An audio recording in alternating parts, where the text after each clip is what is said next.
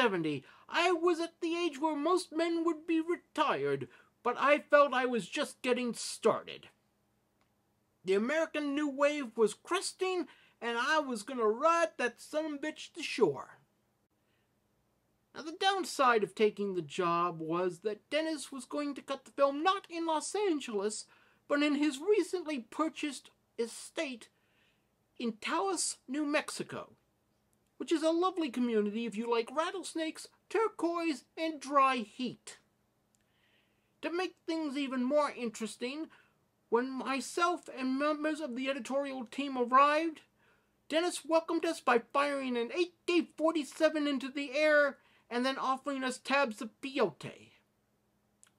That's when I knew this was not going to be a typical job. Now, don't get me wrong. I've been around the block a few times. I've taken my share of illicit substances. Hell, one time when I was younger, I once spent 4 days in an opium den with Lillian Gish. It would have been longer, but D.W. Griffith sent the Pinkertons to roust us. And let me tell you something, friends. Nothing will sober you up from an opium stupor faster than a rifle butt to the solar plexus. But there are people who can handle the stuff and those who can't.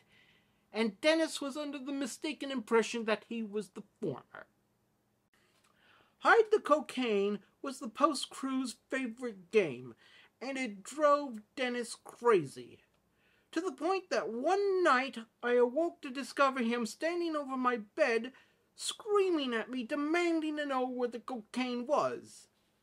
And to make matters worse, he was completely naked, save for his hat and a motion picture projection reel that somehow he was wearing as a cock ring.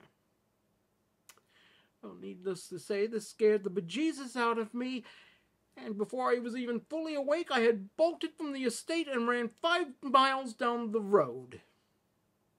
It was the most terrifying image I've ever seen in my entire life. Second only to the time when I was working the mailroom at MGM, and I walked into an executive's office to discover him fornicating with a glazed ham he had dressed as Shirley Temple. That is an image I would gladly have flensed from my brain, even if it meant losing the memory of my mother's laughter. Well, the next morning, Dennis found me walking towards the border, and he apologized, and then he drove me back into town, and then he took the entire team out to a local diner for a good solid breakfast of steak and eggs. And let me tell you something, folks, that was the best meal I've ever had in my entire life. And that's pretty much how it went for the rest of the post. A couple of weeks would go by, Dennis would have a freak out, he'd apologize, and then take us all out for steak and eggs. It got to the point that we would almost look forward to Dennis having a fit because that meant we could go out for breakfast the next day. Now you say to yourself, well, you could have breakfast there anytime you wanted. You're close by. And this is true. But somehow, only doing it on days when Dennis went cuckoo crazy made it a kind of special event. Like Christmas with your drunk, violent uncle who still had his father's service revolver from the Civil War and would... You know what? That's another story for another day.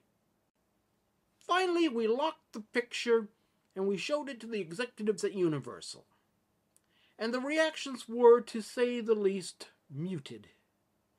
And when I say muted, I mean they all walked out of the screening room looking like they'd been hit across the head with a sock full of quarters. One of the producers at Universal, Jennings Lang, later told me that that screening had been one of the most painful experiences of his entire life. And this was a man who had been shot in the crotch by Walter Wagner for screwing Wagner's wife. So, do the math on that one. Now, I did not see this for myself, but I later heard that Lou Wasserman was so upset that he chased after Dennis with a tack hammer. That's how bad the screening went. But Universal releases the film anyway, dies on the vine. Dennis spends the next decade wandering the wilderness, And I moved on to help Raffleson with King of Marvin Gardens, which, believe me, is a whole other story for another time. And the next time I saw Dennis Hopper, things blew up. Literally.